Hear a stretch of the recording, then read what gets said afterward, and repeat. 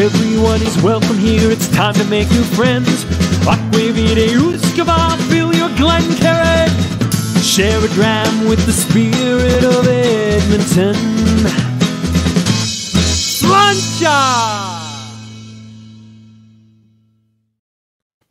Slancha.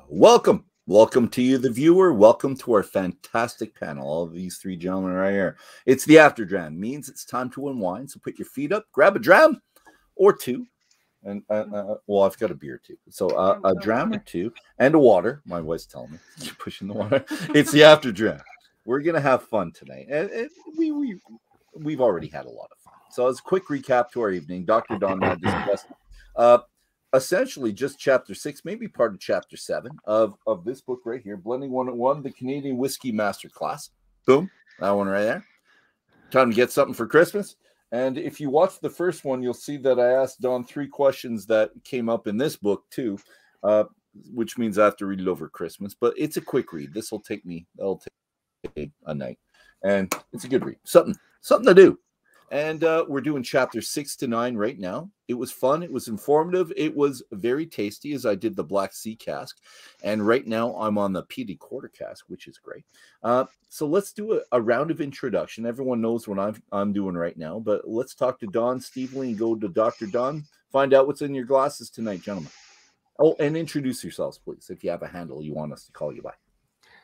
Well, I'm Don, Last Straw Distillery. And tonight I am drinking whiskey from North 7. It's a 4-grain. Oh, hang on this way. It's 4-grain whiskey. They're an Ottawa small distillery. Very cool bunch of guys. If you get a chance, go out and check them out. But that's what I'm drinking tonight. And Don, were these the guys that were in your distillery for a while? You helped out? No. They were from way before me. They were one of the early licensees and licensed distilleries in Ontario. Nice. Thank you, sir. Steveley. And welcome. Yeah. Hi from London, England. My name's Steveley. I'm the distiller from Douglas Distillery and appreciator of many things whiskey. I would love to open the bottles that I'm bringing back to Canada, but I'm drinking a Glenlivet 15 right now because that's all you can get down at the local corner store. So, yeah. Excellent. Although, before I let you go, I want to tell me 2 bottles you're most proud of finding in London. Well, I would have loved to get the new Compass box. I managed to visit Compass box there, and James was a very gracious host when I showed up. But I have a bottle of whiskey from Holyrood Palace Distillery, which is the Queen's home in Edinburgh. So it was kind of a rare find I haven't seen before. So I'm anxious to open that when I get home. I love those. I love stuff that it's like, what the hell is that? Yeah. I have never seen that. And for people that live around whiskey and shop a lot, that's a surprising one. Good. And a visit, I'm always a big fan when I'm traveling to look for travel exclusive products. Mm-hmm. So I'll be visiting the airport, and I've eyed up a couple of travel exclusive bottles. Already, you know what you're getting. Good for you. Yeah. Thank you, kind sir. And Dr. Don, what do we have? The author. I'm Dr. Don Livermore, master blender for the Hiram Walker Distillery, and I'm with you because I think we had on the same wavelength from the first section is the Lot 40 peated quarter cask, and hopefully you can snap up a bottle this holiday season. This is our first release on the Rye Exploration Series, and from what I can tell, they're going quite well. So it's a dram that's 100% rye that was aged in ex-peated quarter cask. So you get the spiciness of rye and the smokiness of a peated Scotch. So it's very unique dram, but I'm quite enjoying it tonight as I start my holidays. And a good way to do it. And yeah, that's absolutely. what I've got in mind as well. Peated quarter cask, 54.3. The percentage didn't change, did it? Yeah, it did. You're drinking my lab sample still. 55.5 is what it ultimately ended up being. So 55.5. I'm being ripped off 1.2% on it. Oh no! Oh no! Yeah. And for those of you that don't know, we had this tasting in the summer, and you know what, Steveley, you were there as well. Were you not? You were at our yeah. And you guys were drinking that Black Sea cask, and that was delicious. Yeah, I certainly enjoyed that cherry nose on that. Yeah, the furfural levels are out of the world on this one. If you put down on a GC, it's fantastic. Fantastic, yeah. Well, all of us have something fantastic in the glass. I've got Naughty right beside me. And you know what, Don? Just let's do this now before I forget. I want to make sure that no, it's Don. Dr. Don's Dr. Don. This is what I want to point out, because you've got this coming out right away, and I was really excited about it. Yep. So yeah, I'll be getting 2, maybe 3 of that because the Alberta Scotch Society's doing a beer finish, but this is not a beer finish. Tell us. Nope. This is a mash bill from a stout beer. And the only difference was we used a whiskey yeast in it as opposed to the beer yeast. We took the gravity right down to 0, and we distilled it twice through a column, pot still with a column, so it was 4-plate. We did a fast run through it, the strip, and then we slowed it down, did a spirit run, and it went into a recharred barrel from there's an ex-California wine that was recharred to about a number 3. Nice. Excellent. And it had a sister cask. There was 2 of them, and the first one was released at 4 months old as a spirit only, and it went quite well. People loved it. We had a lot of fans for it, and a lot of people are excited about this coming up. So do you use chocolate and coffee malts in that? It was a toasted malt, so it was a 2-row and then a toasted, like a Munich malt, I believe. Yeah. Nice. Do you find the roasted notes come over in the distillation? Oh, absolutely, yeah. Yeah. As a white spirit, they really come through, but then when they mingle with the char, they really show up as like a chocolate note. Wow, beautiful. Mm-hmm. I love the experimentation with the different malts too. I really like that. It's fun. Anything you're experimenting with is kind of fun. It's good. I like it all. And sorry, I had one more as well that I'm doing. It's the 21-year-old Speyside single malt cask that we're doing. And was there anything on that one, Dr. Don, anytime soon? That's the Pike Creek one I think you're referring to. Yep. I think it's over my shoulder here. Yeah, that one was aged in X. It's funny that Steve Lee has that bottle in front of him today. Those are I got them from Sandy Hislop, the master blender. So it's a combination of Abelauer and Glenlivet barrels. He wouldn't tell me which was which, but I'm sure it was just a mix of the 2 brands because he's the blender for them. And it's the Pike Creek recipe, just finished in casks from Chivas. So yeah. All right. Thank you very much, gentlemen. I'm going to go to Don, then Steve Lee. Did you have any questions from the previous session that you wanted to ask now? And I'll just drink whiskey as you do this. Well, unfortunately, I went for a nap and was woken up just before this because we've been putting in some really long hours at the distillery. So unfortunately, I didn't catch the first hour. My apologies. Oh, I shouldn't have put you on the spot, Don. Sorry. That's okay. That's okay. I didn't think I was going to nap as long as I did. But you know what? Cat naps are okay. These things are good things to have every once in a while. If you can they are, and we've got a busy season coming up. So we're actually going to stay open Christmas Eve till 11 p.m. We're going to stay open New Year's Eve till 11 p.m. So. Yeah, make hay when the sun shines, they say. So you're gonna have a busy 2 weeks. Yeah. So needed that cat nap. Nope, needed that cat nap. That's it. Good. Well, you're fresh and you're on the ball for us tonight. That's good. Yeah. That's what we want. Steve Lee. Well, I had one question. I saw a photo of that barrel, the 18-year-old. And I don't know if it was the same barrel that's being released, but it looked like a new oak barrel. There. What's the story or the history on the barrels for that? So the Lot 40 18-year was probably aged in a once used American bourbon barrel. That's our typical thing when we put our Lot 40 into casks. I switched it over into a seasoned oak cask, and what a seasoned oak cask from our barrel producer that we get it from means the wood itself was dried in the natural air in their yard for 4 years before the assembly of the cask. Their feeling, the longer it sits out in the rain, again, I've never validated it, but their feeling is as the sunshine and the water gets an opportunity to leach out a lot of the tannins in the wood is their thought, what happens there. They also probably get a little bit of microbial degradation, is the feeling that, so they open up the ligand flavors a little bit. Whether it does or not, that's their feeling of it. So we moved that whiskey around 2016, 2017 into that barrel that you saw on my Instagram shot. It looks fairly new, and they're not cheap barrels either.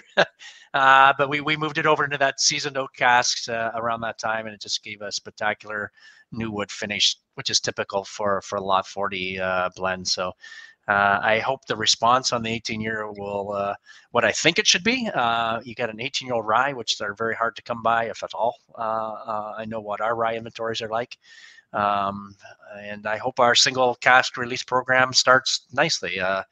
It's something I think I've got a lot of experiments going on. If we see a good response, which I hope, hopefully we can see some more interesting things around Lot 40 and maybe other brands as well. So that's a seasonal cask. They're fun to play with, Steve, if you can get them. Yeah, they're not cheap though. I don't know what they're going for. Probably $200 or $300 a barrel, but it gives an excellent taste to a rye whiskey for sure. Yeah, that's not a bad price actually for a barrel. Right now, we're certainly seeing the barrel prices, good quality seasoned wood. The price is going up. Yeah. Maybe they've gone up since I bought that one. Maybe I misquoted somebody. Where can I'm going to get comments. Where'd you get it for that price? They may go up, but yeah. And then out of that to after that, because we would have filled the barrel up at that point, because we call it regaging is the word we use internally. We take it from one barrel to the next. So we would have filled it to the top, of course. And what ended up coming out of it was 154 bottles of cask strength whiskey. So that barrel size is 190 liters. So that's not too bad for evaporation from that 2017 time frame to get that much liquid out of it. What we ultimately end up selling, I'm not sure. I'm thinking they'll probably sell 125 to 130 bottles and probably keep some back just to do some whiskey tastings. Would be my guess is what they'll do with it. So you fill the barrel right up to the top. You guys don't leave a gap in the top of the barrel? No, we fill them as high as we can. Yeah. Don't see any issues with the bungs popping. Well. And filled from the top as well. So it's. We do, yeah. We don't see bungs popping off. I mean, we got warehouse people that are constantly going through our warehouse anyway. I think if they were to see any strange stuff going with bungs and things like that, they're instructed to hammer them in and stuff. But don't see any issue. And then our loss, Steve Lee, is I think we talked a little bit about it last week. And this is from a whole. We lose 10% a year on the first year of fill, and then 3% every year after that. So my guess is that 7% differential is probably leakage, just because they're using barrels over and over again.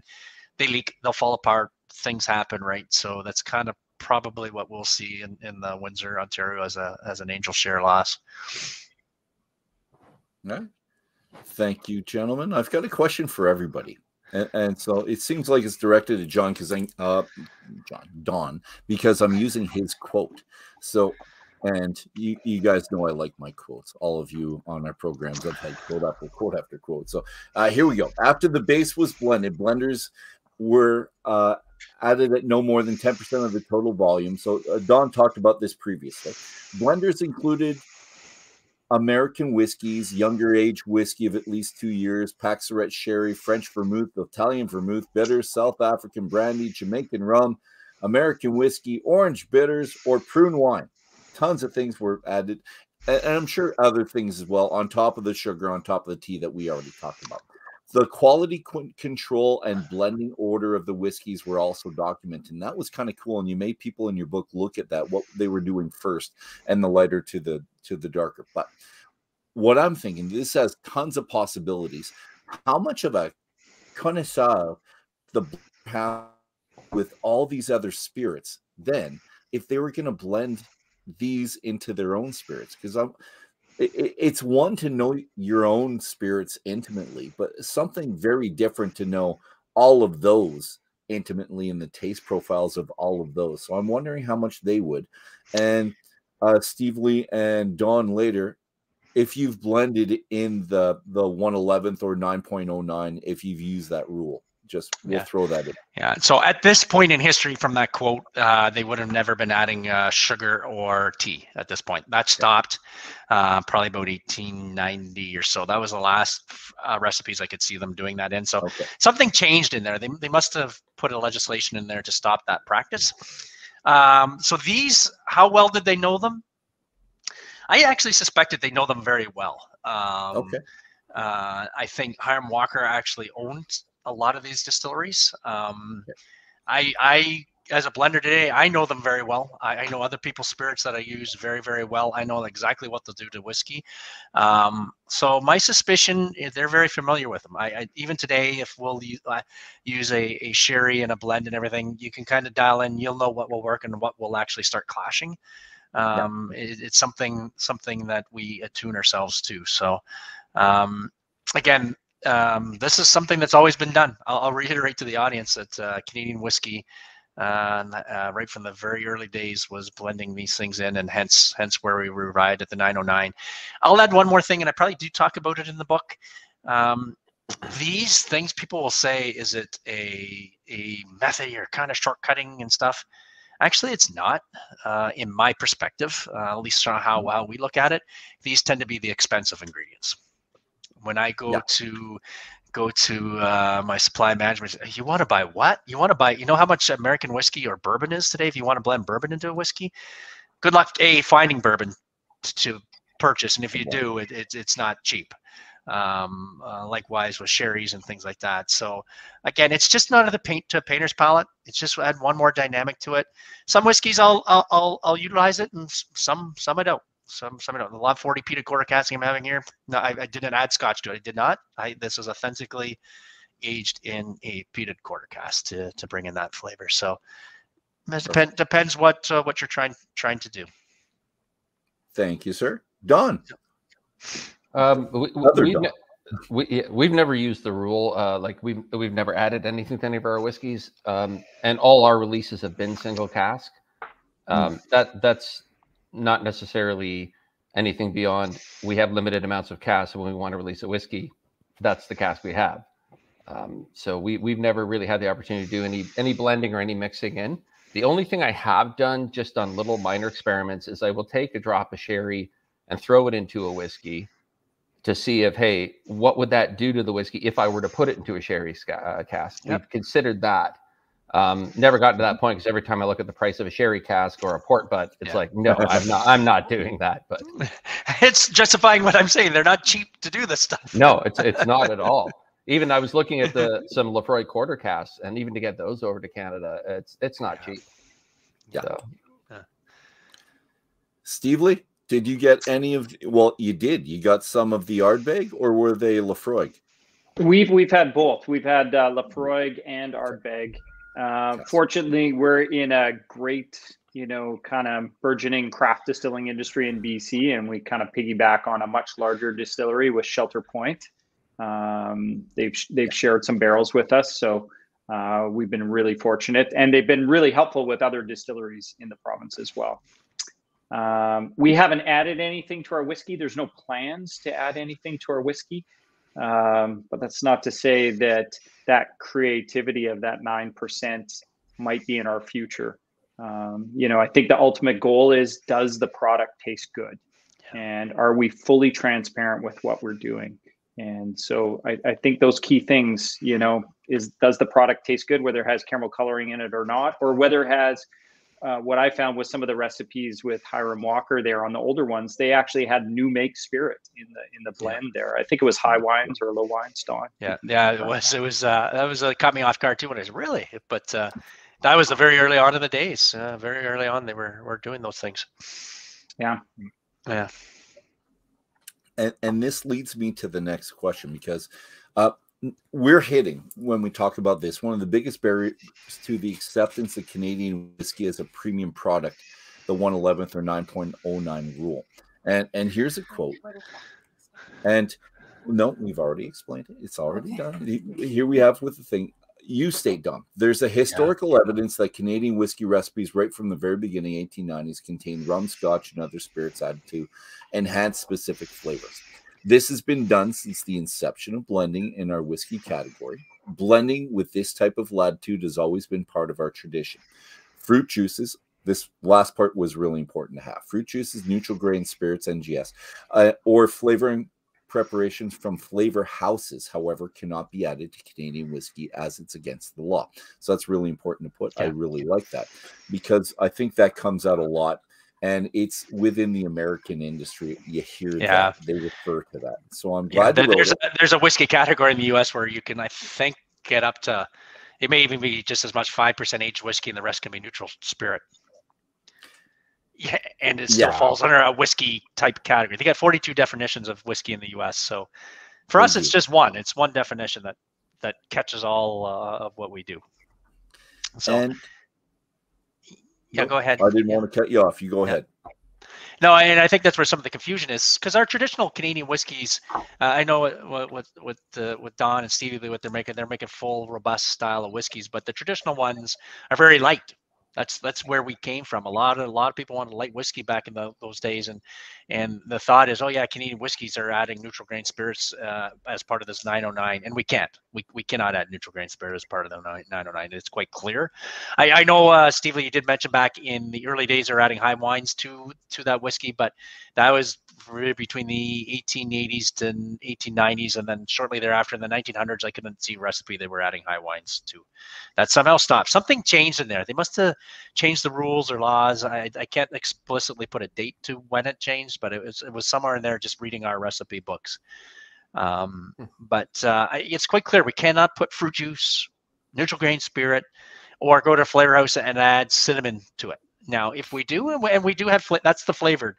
In Canada, they're actually called a liqueur. So we do have our own, like a Weiser's Old Fashioned. That's a liqueur. It's not a whiskey, right? So we do. That's where that falls into. Help me out with this.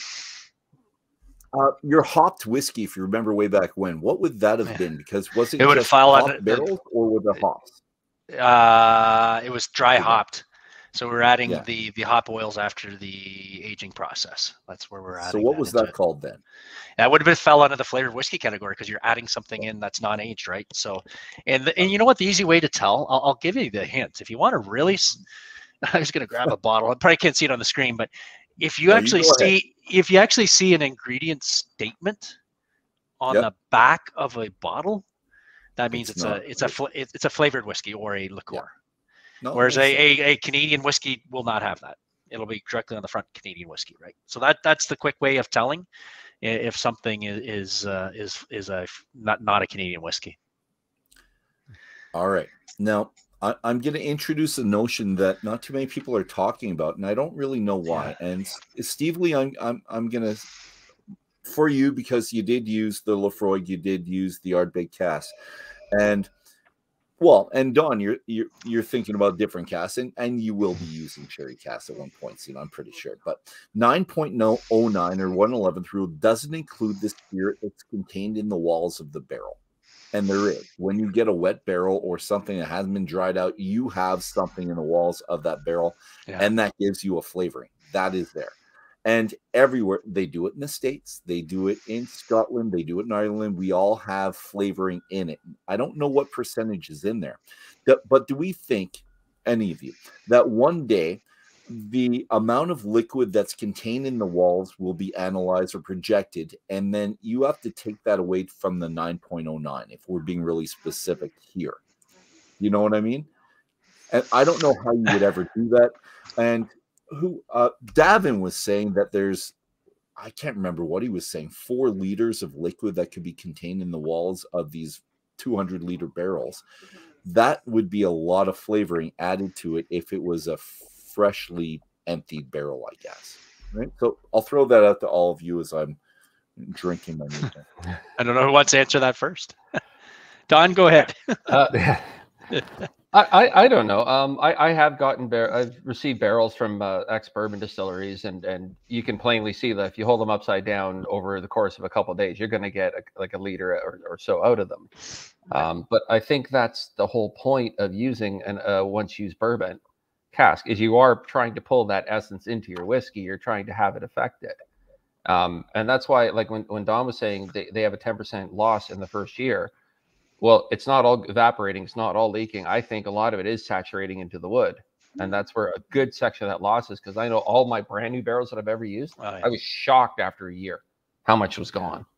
And then it does seem to slow down. Like 10 to 15% in the first year, and then you're going to the 4 or 5 after, right? Yeah, we don't get them refilling in a used barrel, Don. But yes, I agree with you on a new barrel. Yeah, it absorbs it in. Oh absolutely. Yeah. If the barrel's wet, I don't find we lose. I think it's more leaking on our part from that. From that. So don't we want to consider this a type of flavoring? I know it imparts flavor. Can't we call it that? And shouldn't they call it that in the States? Shouldn't they call it that in Scotland when they're getting sherry? And I don't think so. I don't think so. Okay. No. Yeah, I don't think so either. I think it's so minimal that it's not a factor.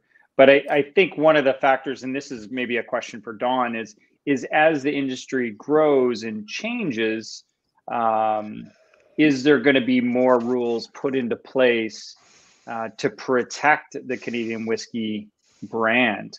Because we're already starting to see some really creative methods, and one of the things I just had a discussion with a distiller recently is the term cask strength. We saw something that was coming out at just above 50%, knowing that it's a young whiskey and them calling it cask strength. Are we going to see some rules implemented in the future to protect those terms or protect Canadian whiskey? My opinion is I don't think they'll touch Canadian whiskey rules. I've talked to some excise officers who sat in the committees back in the day, and they fought to get a minimum of 40%. They were talking about 30, 35%, or leaving it wide open, and that went through in the 1970s, 1980s. That they restricted to 40%. And from what I can tell, talking to large producers, because we sit on the group that lobbies the Canadian government, we like the definitions the way they are and not to touch them, and we like the creativity of it. I don't think they'll change the rules, Dolphin. I don't know how you can even monitor that. I like our adaptability and creativity, and let's leave it alone. It is what it is, and let's celebrate. And that's my side of it. And I think we talked about this last week, is I find that if I'm almost like what Don was talking about, putting some sherry into it, I find 1% comes in. So if you want to see how much sherry is coming out in, or what you would look like in a barrel, I find that's kind of what I do, is about 1% by volume is what I think will come into your product, roughly. That's not a soaking wet with liquid that much on the bottom of the barrel kind of thing, but about 1% is kind of what we see as if we're going to try something new. That'd be my litmus test. Yeah. Don't change the rules. I'm still sticking with my thought. If the barrel has 4 liters of liquid, 4 liters out of 200 is 1/50th. 1/50th of your barrel is a flavor that you're getting, not just the wood, obviously, it's the liquid that's in there before. I don't know. I think it would. See, I see. So if I said 100, it'd be 2 liters, but that's roughly what I do. Okay. Yeah. Because they're 200-liter barrels, roughly. Yeah. Yep. Yeah. All right. Well, all right. I'm beating. It's great debate. It's great debate. You're not going to agree with me. So it doesn't matter. Okay. Let's talk about production on an industrial scale, but this still works with Steve Lee and you, Don, as well, because again, let's do this for production at an industrial scale. Boom. There you go. Blenders switch their calculations from volume to weight. I thought this was really cool. When you're working with large volumes, even the slightest change in temperature can cause volume changes significant enough to skew the recipe. But no matter the temperature of the whiskey, it's weight that will never change. Now, I thought this was really cool because I teach this to my students, but I never thought of it in terms of blending for some reason. It just something you teach, but you're not relating it to something else. But it makes me wonder if there's other elements that would change or modify the final outcome of your spirit, even if the proportions of your test batch, because Steve Lee and Don, you have test batches, you have things that you've tried on a smaller scale, and then you're making it to a larger scale. How do they change if it's not just the math? Because let's say you do the math perfectly, it should taste exactly the same, but it doesn't. Something changes. what could change it?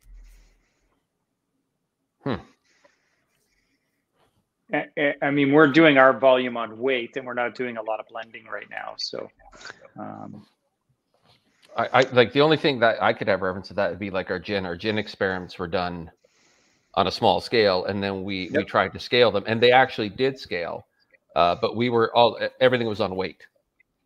The amount of spirit we used, the amount of botanical, everything went to weight, and weight and time we just kept that the same, and it seemed to work out. Yeah, it makes it way more consistent. And from when I say industrial scale, I know for Steve Lee and Don here, 85,000 liter tanks are what we have. So if you're making a batch of Weiser's Deluxe at 85,000 liters, a marginal change in temperature is going to really skew that recipe, even by the slightest. But weight is bang on every time. And the other issue we got to remember for us, and I'm not sure about the warehouses for these guys where they age whiskey, is we got extreme temperature changes. Our outside temperature is what the temperature of our whiskey will be. So coming into February, our barrels will get down to -5 degrees Celsius. Coming in, dumping it into a tank and blending it up at -5 versus in the summertime where they're 28 degrees Celsius. That's a big volume change. Yeah. And you see it at the gas pump, right? These are things that are adjusted to 15 degrees Celsius. Yeah. I'm not sure about Alberta, Dolph, but it is. Yes, well. But at least Ontario, they're 15 degrees Celsius. And so when you're talking bringing whiskey from a cold warehouse or a very warm warehouse, becomes even more important to measure by weight. And that's what I mean by the slightest temperature change, and it certainly will happen. And I put in my book because, and I hope these guys will scale their whiskey production to large tanks, and it'll have to be something they'll consider to keep consistency in their blends too. That that it's a consideration. So I guess my question is this: if it is proportional by weight and it's always bang on, is there something that could skew it other than your proportion? Something where you thought it was perfect and it came out. If there was a quality problem in the spirits that we're blending together, that could happen. Other than that, you'd be surprised, Dolph, how consistent we can be. We don't put it into a barrel until it's bang on. We don't waste our time of putting subpar stuff. Again, I know we're not more the larger size. Maybe we're less experimental. It's more about consistently making a product. Whereas I can understand the nuances on a smaller scale. Yeah, I don't know if it's good or not. We'll put it in a barrel, see what happens. Yeah. You're kind of smiling, Don, as you probably had that conversation before. Oh yeah. Yeah. But for us, once I set a recipe, it's in stone, Dolph. It's in stone. Yeah. Okay, and what Don was saying about the gin made sense for me too, because I'm picturing what you think should be in the gin, but then when you make it on a much grander scale, I'm wondering how close you have to be when you're measuring it, Don, at first.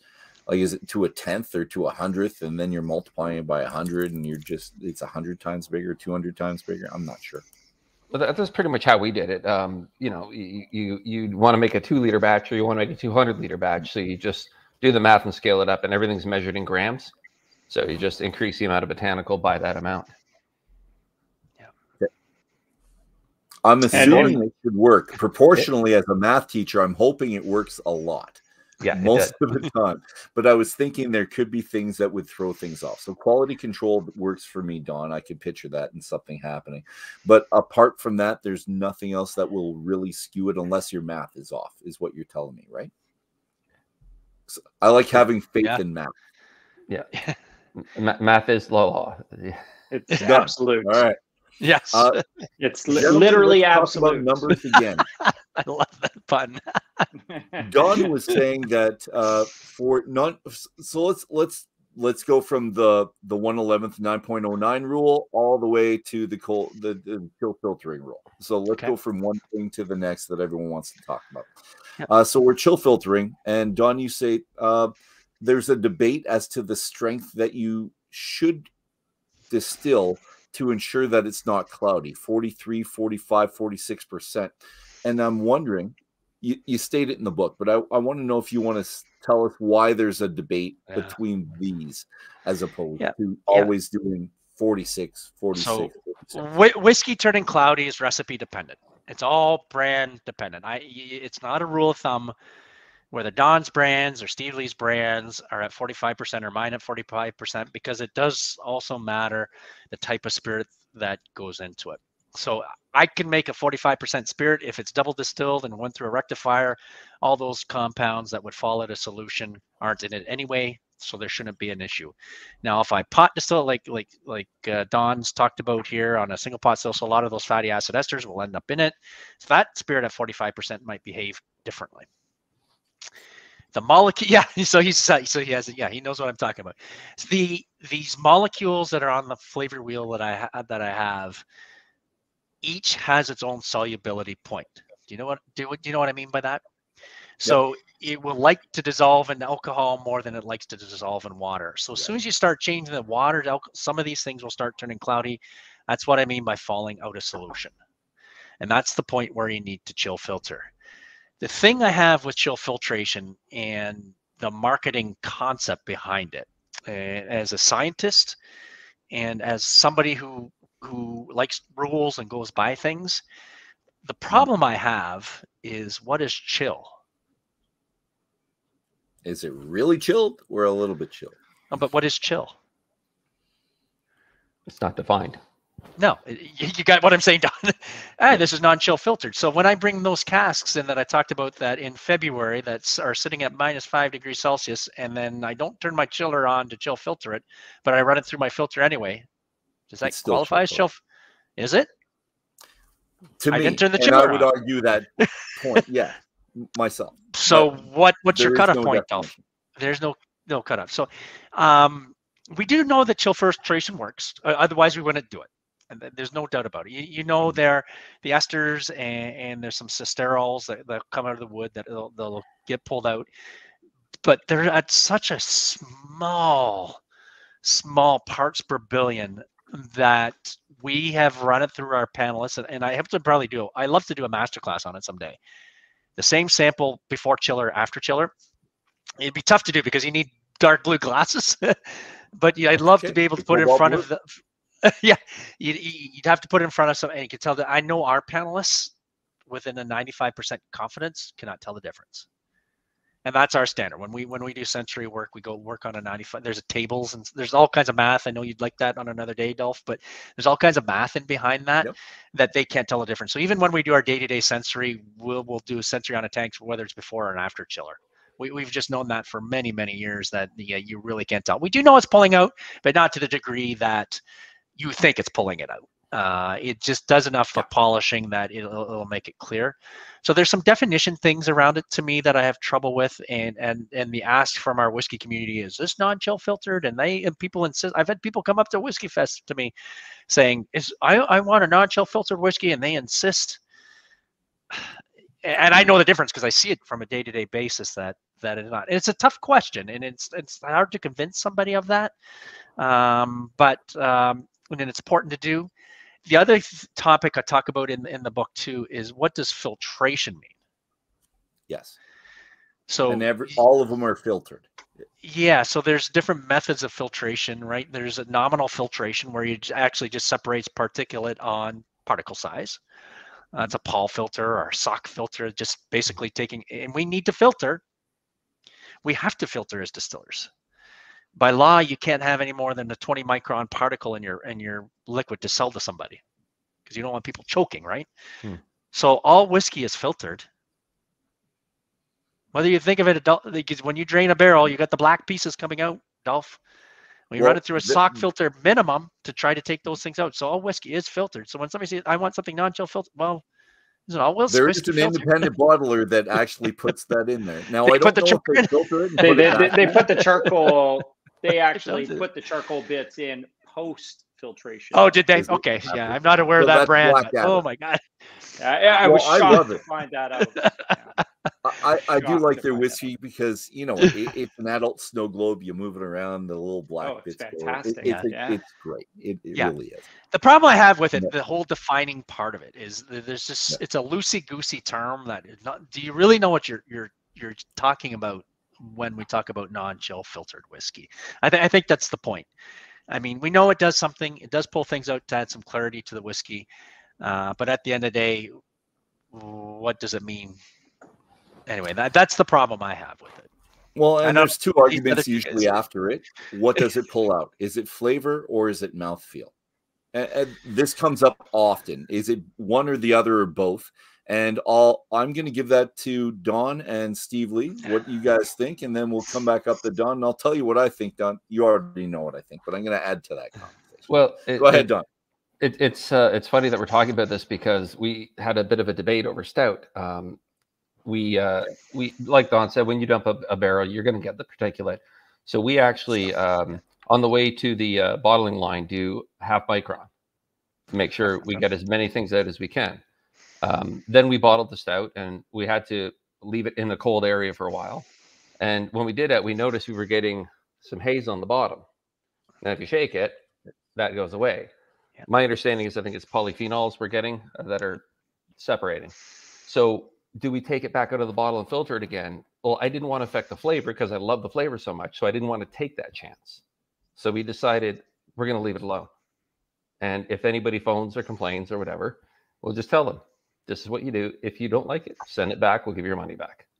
And I think that was the best move because I don't want to affect it any more than we already have with the half micron. I think that strips enough out as it is because a barrel pull is always the best you'll ever get. Okay. And I will agree, but I'm going to go on to Stephen. What do you think? And Don may say, I suspect that might be saponification as well in your whiskey, which we used to see as well. We do a different proofing process now to prevent that, trying not to shock the whiskey. And I think I asked Don about this before. We proof our whiskey with the same temperature water to prevent any kind of reaction taking place there with shocking, say having room temperature whiskey and adding cold water to it. We are getting that saponification taking place where we're getting some hazing in there. So we found with an élevage process, with a step proofing process now, that we're preventing that hazing from taking place even after filtration. So we proof the whiskey with the same temperature water. And I think in relation to chill filtration, again, does the product taste good?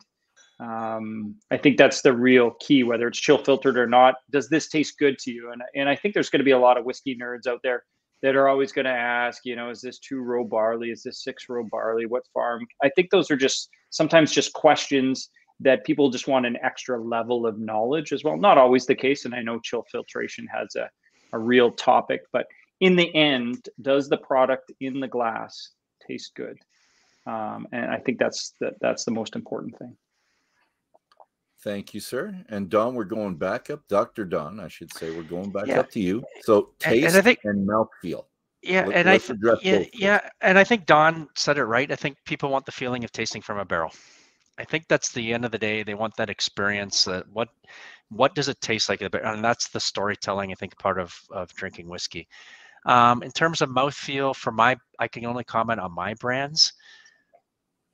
I don't think we see a lot of different. Like I said, we've paneled our panels for decades, and they can't tell the difference in terms of whether change of mouthfeel or nose. To be honest with you, and that's the hard data I could see from our products. So now, if you're in the 5% that can tell the difference, you got a super tongue, that's fantastic. But the general population, we just don't see it with our internal panels.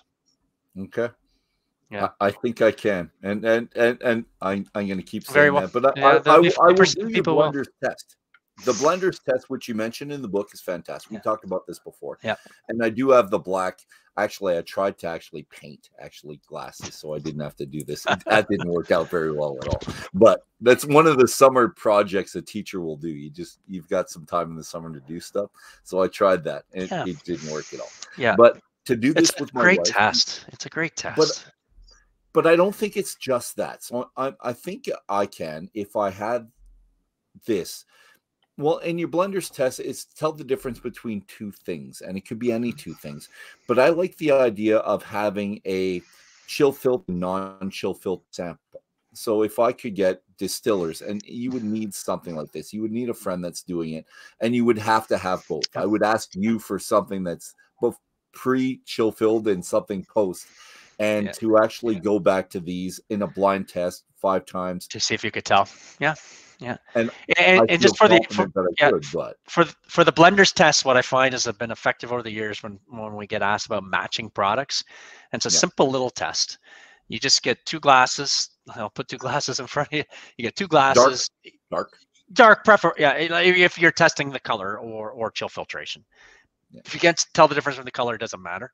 But if you had 2 glasses, and what you do is you put the 2 different whiskeys in, or what you want to test the difference, get a dot on the bottom of the glass, and you just nose it, taste it, whatever kind of sensory test you want to do, and you pick one. You think I'm detecting a flavor. I think this one is banana. Let's say so the banana. You hand the glasses back to a friend, get them to mix it up for you. Have the 2 glasses back in your hand, do it again.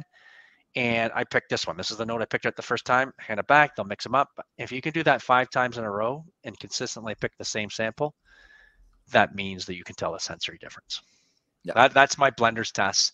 I don't even know what you call the test, but that's what we do in our lab. If we think we're trying to say, hey, I think I've matched it, or if you're trying to blend an issue out, we will do that to one another and see this is what we can know. There's no difference in between the 2 samples. Well, I'm going to ask the 3 of you, if you ever have a pre and post cold chill filter thing, try to bottle me a bit and I'll do that. And as cocky as I think I might be at this point, I think I could, because, and it's not just the tongue, it's the feel around the mouth that I tend to, but that's what draws me to a whiskey. It is really the mouthfeel. It really does make a difference for me, in my mind. Anyways, we'll see one day. One day I'll be able to test I'll see if I can get you one, Dolph. Well, I could give you an example, Dolph, if you want. We chill filter our gin. So, I mean, you could compare the difference. And there's, there's distinctly a mouthfeel and a visual feel, or a visual notice on the loosh. And let's just say your gin is made out of, it's full barley for your gin as well, right, Steve Lee? If I go back to memory. Yeah, it's barley. Yeah. Okay. All right. Thank you, kind sirs. Any of you want to give me that? I'll do it. I think it not just 5 chill filter, non-chill filter. I think I need 5 different distilleries doing that 5 different times. That's what you're just looking for samples now. No, and I'll do it online too. So I'll make an ass out of myself if I want to, or I can, or no, I don't want to, but I will. Here, let's another quote. We must. Here we go. So, Donnie, state this in your epilogue. We must open the doors to let them, the customers, see how authentically we make our products. They must hear the sounds of milling grain, rolling of the barrels, the clashing of glass on the bottling line.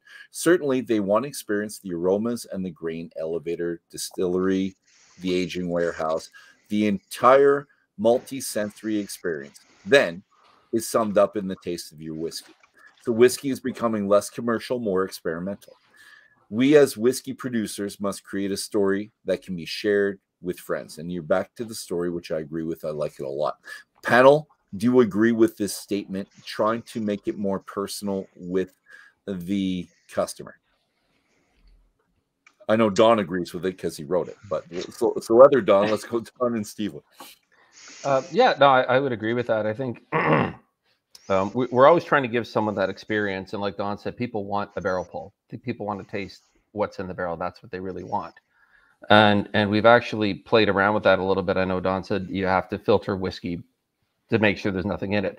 What we did for our cast strength corn that we released is we emptied the barrel, went through just basically a screen to get as many of the big chunks out. And then we let it sit for 2 weeks. And then we racked off the top and checked it out, and it was clear. And that's what we actually bottled for the first, I think, 125 bottles. So we actually, we did a barrel pull, and that's how we released it. And we had no sediment, no nothing. So what we did worked. Now the rest that's left definitely has to go through a filter. So it's going to be the second release of that cask. But I think people like that experience, and they like that story, and it makes them feel like they're one step closer to the distillery. Like if you ever get a chance to do the Jim Beam experience, it's great, because back in the day when I did it, when they actually dumped the Knob Creek that you'd be getting, they put a glass in the stream and handed it around. That's nice. Yeah. And you know, you got to sample it, and like I've always said, the best whiskey is straight from the barrel. That's what I really truly believe, and that's what we're trying to get, is that experience to people, so they do get that. And your story works as well. The story of how you got the malted corn in the first place was interesting, and then the malting the corn, which I'd never had previous before. I still don't know if anyone else has malted corn and distilled that, and if they have, good for them. But you were the first. No, you're the first to distill it after the brewery went under. It's the story is really interesting, and Don talks about the story. I love the story. It just what brings you to that distillery. But the quote is that I really like is the entire multi-sensory experience then is summed up in the taste of your whiskey. So I love it. You're bringing everything together in the flavor that you're getting it at that moment. So what you all saw at Jim Beam previously, and then it comes together with that one glass that you're sharing at that point in time that you brought off the still, which is kind of cool. Steve Lee, how about you? And I know I'm pretty sure you agree with it because you've invited me to your distillery so that I could experience it myself, but I'll let you answer. That's okay. Yeah, I think it's without question, it's important. I think when people visit the distillery, if you can make a connection to them, something beyond just tasting what's in the glass just brings them into the distillery. So I think when you came to visit, Dolph, I was like, come on a mashing day. We'll get you to shovel grain, or come on a day that we're distilling and you can taste the spirit off the still. So those, I don't think you actually shoveled any mash that day, did you? No, because you and I and Nick went to the brewery in town. That's right. As your poor lackey, that poor guy. Yeah. What I did is I just emptied the barley into the grinder, and we ground and we put it back in the bag. We milled some barley, And I think those experiences for our customers, and I think that's one thing, you know, I talk about what small distilleries can do as opposed to the larger distilleries, is bring people in, get them to bottle, get them to shovel grain, get them to help mill barley. All these things will contribute to an experience. And I think what Dr. Don has been doing, you know, in those blending workshops, I mean, I want to come to one of those blending workshops because of that experience that you would get. I mean, I'll fly out to come and do that. So I think it's very important. That was my plan this summer. I was there. Then my brother-in-law kicked the crap out of that one. I didn't go, but it was COVID related. We did do that. Yeah, but hopefully we can resurrect them, and we can get you guys there. It'll be a lot of fun, and certainly we'll have lots of discussion. I think it comes down to that quote: is your hands, heart, mind. You want to be able to touch, feel, smell, use all your senses as much as you can, and then your heart believes in the brands. What you're making, and it really is. And it's simple that use all your senses, and I think the distilling industry is set up perfectly for that. Excellent. And we've got a comment here from John Jameson. Yeah, we could drive to Windsor, and he's also on the he's on the Alberta Scotch Study, but he's on my time frame where we might have the summers off or something. So that's a good idea.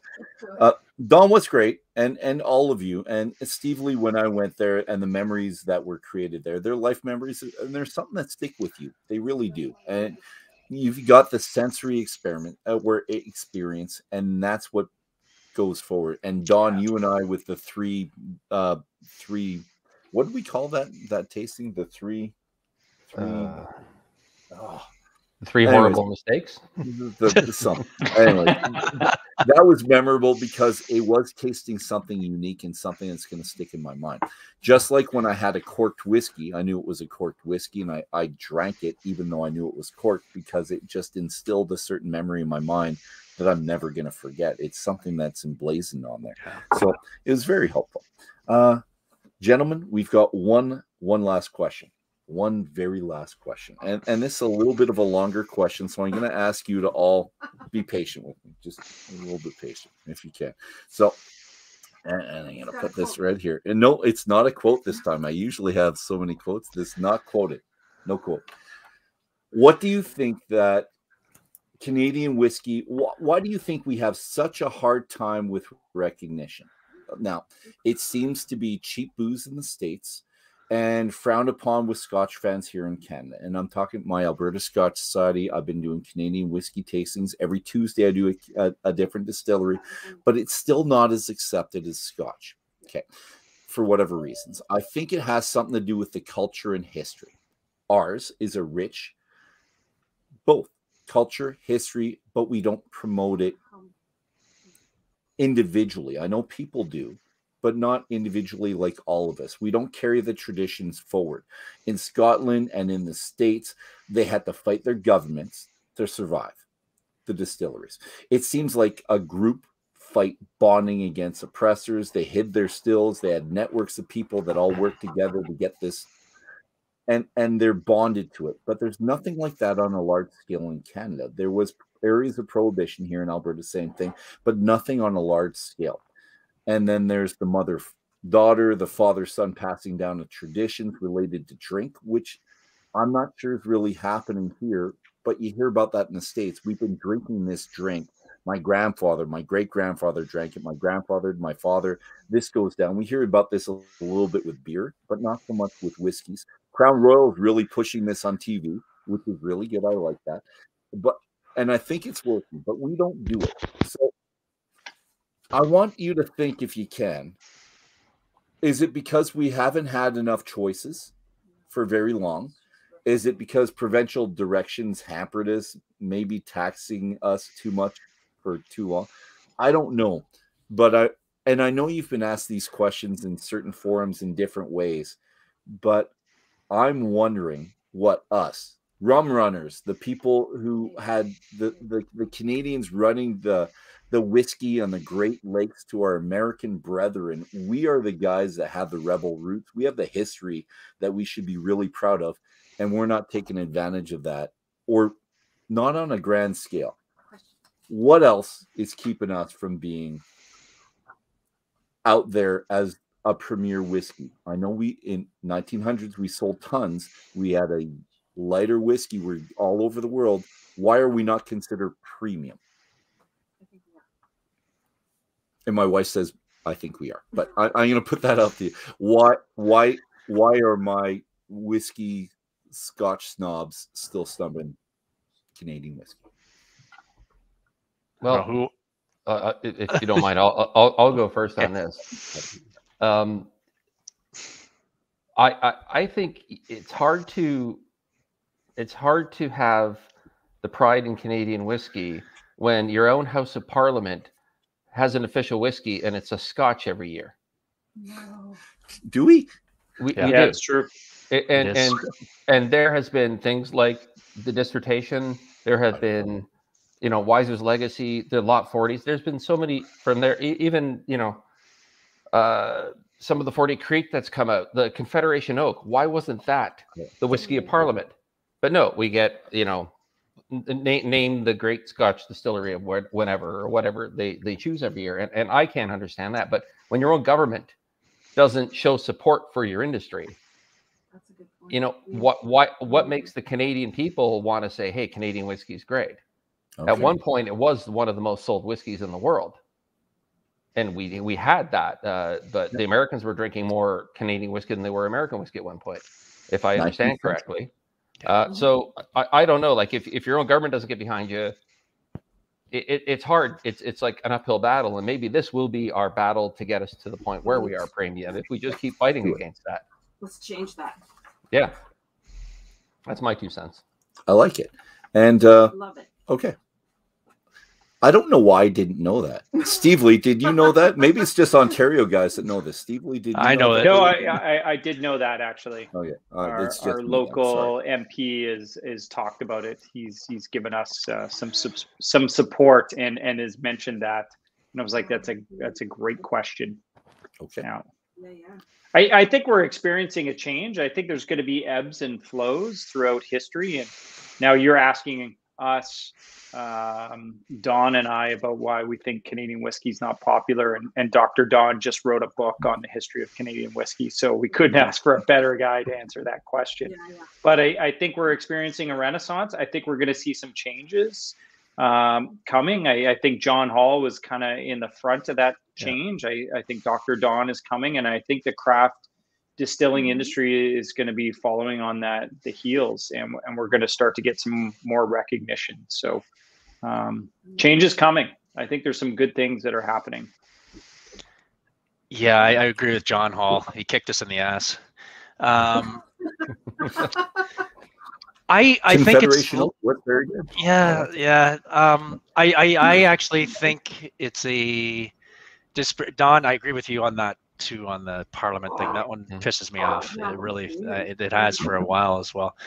I think it's been happening a long time, probably post probably since about 1970, 1980, and I think it's industry consolidation that's created the problem. I think the big players in the world ended up buying Hiram Walker, Crown Royal, Alberta Distillers, and if you look at, and there's more out there. I'm not picking on those exclusively, but the larger producers are owned by companies that are not located in Canada. Yep. I think that actually probably changed our industry. Probably 1970 was a good time for us. After that, once the consolidation occurred, when people were drinking vodka in the 1980s, when people were buying all that stuff, that they treated the Canadian whiskey category like a cash cow. Yeah. And they did not allow the blenders and distillers of that time to get out into the public and talk about the good things in the story of Canadian whiskey, and we lost our way. I think that those 3 decades, 70s, 80s, 90s, and maybe even 2000 when John kind of entered the picture, we lost our way. I actually think we lost our way. And you saw in the 1990s, that wasn't the first time you started master distillers and master blenders from the Scotch and bourbon world started getting out front and center in front of the public. Mm-hmm. You'd never see a Canadian. You would never see a Canadian out front and center. And we couldn't get out there. And as part of the motivation of writing these books is telling our story. I use the word storytelling probably dozens and dozens of times in the book, as Dolph, as you read. And I think that's part of the problem, is that we have lost our storytelling ability with Canadian whiskey getting out there. And Steve Lee, I agree with you. You can see a change. And I can really see the change that the Canadian Whiskey Awards is a great example of it. When I first started doing the Canadian Whiskey Awards, hey, we can put it in there. How many people entered something? It was probably us, John Hall, and Diageo. That was it, Albert. Now it's like, holy crap, the competition is fantastic. I look forward to it this year. It's probably more samples than ever. There is a change, and I think it just shows the quality of competition has just etched us up. And I think we're all motivating one another. And I think, Steve Lee, you're right. You're right, Don. You're right. I think there is a renaissance coming, but I think we got to keep the pressure on as Canadians to go and tell that story to Canadians and to the rest of the world as well. Sometimes Canadians don't recognize a good thing until it sells elsewhere. Roots, for example, Blackberry, for example. There's many different examples. That's the thing with Canadians. They're very odd like that until we're a success elsewhere. But I mean, we keep trying. We keep trying. I don't know if you guys agree with that side, but I think we lost our way a little bit. And we're too humble. I think we don't promote it as much, and we really should. And because you've been here, all of you have been in this situation, either presenting whiskeys to other people. But I've got a 22-year-old PX cask, and if I have a 22-year-old Scotch compared to your 22-year-old PX cask, people will go to the Scotch first. They know. Blind, not so much. Yeah, my wife says blind, not so much. It'd be great if you tried it side by side. Now, for me, it's great. I have a society, people that I can give things to and promote things, and there's an education going on within people within the industry. But I think it's going to take time before it does change. And Don, you've said that, but the Canadian Whiskey Awards, they're getting bigger and bigger, but we still don't promote it to the same amount that, say, they would in Scotland. Certain awards that they have where they'll have two online guys talking for 7 hours online, where someone like me is actually watching it as well. How many people would watch that here? I think more and more if we promoted it. Yeah, it's the storytelling, Dolph. That's the storytelling. I think, and we've got a great base. We've got a great base. We need to push by the government too. Yeah. But it's not just that. And certain governments do. If we take a look at what the Irish whiskey story. Nope, go for it. I was going to say what's happened with the Irish whiskey industry really in the past 10 or 15 years. There was a concerted effort to really push Irish whiskey, and we've seen that category really grow. Yeah. We need support too, certainly. Steve Lee, I remember back in 1996 when I said you couldn't even give a bottle of Jameson away. Yeah. And no, you really couldn't. But now it's like you're right. They really pushed again. They went out and told that story, a little bit of Irish in everybody. They did it well. There was an Irish bar everywhere, like a pub, and that helped, I think, too, in every city, in every town, right? I mean, that's the kind of thing. It's going to take many different ways. Governments, our marketing teams, our own storytelling abilities, just getting us producers out there front and center. Just like John had the right recipe for success. Like I said, he kicked us in the ass, and he knew but what people he was didn't hear about it, Don. No, you said that, but people didn't hear about it. I still talk about. I'll mention any of your whiskeys to somebody, and there's so many people that haven't heard about them. Confederation Oak, still people don't know about it. It's been around for a while. It did very well, and on Devon's awards, he was distiller of not the century, the decade. I think it was Lifetime Achievement Award. Yeah, but there's still people that haven't heard of these stories within Canada, and I think it's marketing more than anything else, to tell you the truth. I really do as well. But we also have Davin, who's out there at forefront and pushing, Canadian whiskey. But if you go to Scotland, how many guys out there are Scotch experts that are pushing? Like, there's just so many of them, and we have very few. Well, we have more. We're getting more. The societies are getting better. I think Canadian whiskey is going to be the next big whiskey. I think. I actually see trends like people are actually looking for more interesting stuff. They're looking for more diverse whiskeys from Canada, but they're also, looking to sample new things. And that was rare because before it was you drank Crown Royal or CC, right? Yeah, and you mix it with ginger ale, and that used to be whiskey. In my world, that was whiskey. Yeah. Although my dad used to have cases of Barclay Square, so I would take one of those every once in a while. So. I have the recipe of that, by the way. That'd be great. I'd love to reproduce that. I don't know what you're talking about. Barclay Square? Barclay Square. I saw that. What the hell is that brand? Yeah, I'll have to look it up for you, Don. You'll have to direct message me on Instagram or something and remind me to look it up for you in the new year. That'd be awesome. Yeah.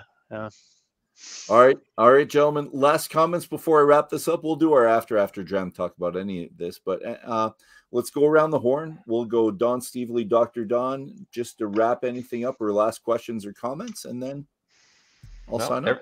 Everybody write your MP and tell them Canadian whiskey needs to be the whiskey of Parliament. End of story. Right.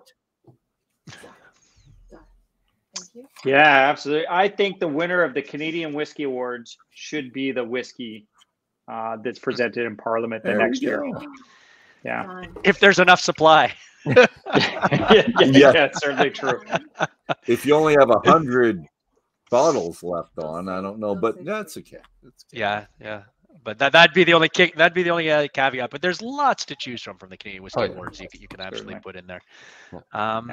I would say just the marketing side of things. You can follow me at CDNWhiskeyDoc on Twitter, LinkedIn, and Instagram, and jpweiserstour.ca if you're looking for the books. So, and buy the damn books. Yeah. At least get you thinking, and I think that's the important part. And telling the story of Canadian whiskey. Mm-hmm. And let's stick with that. Let's stick with the story, because I like the story concept more than anything else that I've heard about promoting Canadian whiskey and what we have in our individual distilleries. I really do. Everyone's got a story. Tell the story. Make the story stick with the person visiting you and make it personal. I really do. I think that's fantastic. Any last comments? Sorry, Don, was that it? I don't know if I interrupted you. We're good. No, I'm good. Right. No, thanks. Thank you for having us on. That's it. That's all the time we got. Well, we could have more, but I'm wrapping it up. Whiskey brothers, whiskey sisters. It's been a fun evening. It's been a great start to my Friday evening, I got to tell you. So thanks to the listeners, all of you. Thanks to our lovely panel here. We learned a lot from you. So Don Stevely and Dr. Don's been a pleasure. Thank you, Dr. Don, for writing these 2 books. I'll read the first one over Christmas, and that way I won't have the same questions for you next time. Join me. This is my next plug. Join me on Saturday. Here, I need this. January 8th at 7 p.m. Mountain Standard Time, 9 o'clock for you guys in Ontario. For our guests, this is my new book, The Spirit of Rye. And I'm doing this over 3, possibly 4 weeks with author Carlo DeVito. And this is a sizable tome, guys. So this is a lot of information we're doing. You know, I love my rye whiskey, so we're talking about this. This is the New Year tome, and it's what you want to do at least 3 weeks in January, maybe 1 in February. We'll see how fast I get through this one. And if you don't want to miss any of these special interactions, like, subscribe, and I just want to say this is my last one of the year. So Merry Christmas. Happy 2021. Hope we see you in 2022. Thank you all very much. And if you have a little bit left in your glass, we're going to hold these up, gentlemen. And so here's the good company. Here's the good whiskey. Here's the good conversation.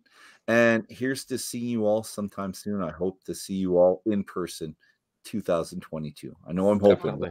You go. Definitely. Sláinte, guys. Sláinte. Cheers. Cheers. Cheers. Cheers, eh?